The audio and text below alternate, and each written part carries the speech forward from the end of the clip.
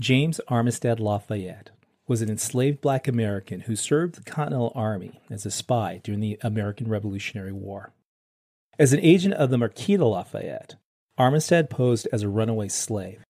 He was responsible for reporting the activities of Benedict Arnold after he defected to the British, and of Lord Cornwallis during the run-up to the Battle of Yorktown.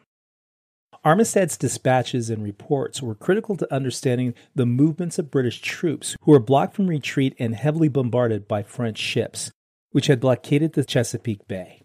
He fed the British false information while disclosing very accurate and detailed accounts to the Americans. After the war, on the recommendation of his commander, the Marquis de Lafayette, Armistead was granted his freedom in 1786. In gratitude for his loyalty, James Armistead took the name Lafayette.